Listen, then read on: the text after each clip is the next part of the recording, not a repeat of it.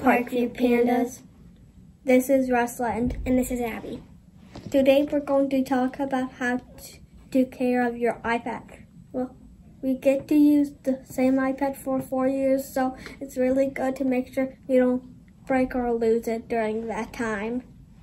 One great way to keep your iPad safe is to hold it with the case closed when you're walking around. Holding your iPad with just the cover is not a good idea. If you drop your iPad when the cover is open, the screen could crack. That's right, the screen is made of glass. Here are some helpful hints so you don't break it. Keep sharp objects away. Don't drop your iPad or leave it on the ground where someone could step on it. Every student gets their own iPad for learning, so only use yours and don't let other people use it.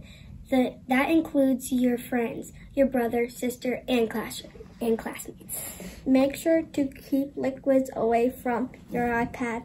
Sometimes your screen gets dirty.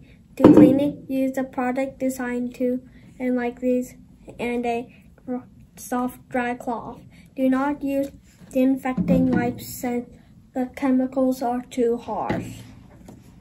The cover is another thing to treat nicely. Try not to pick at the hanging part of the cover. You don't want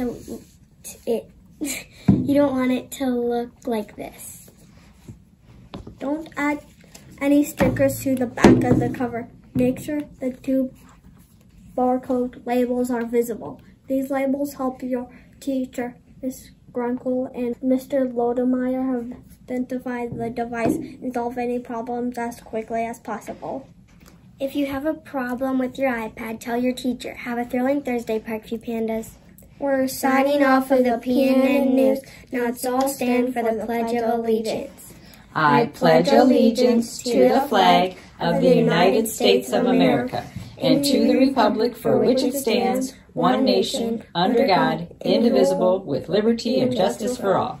Bye.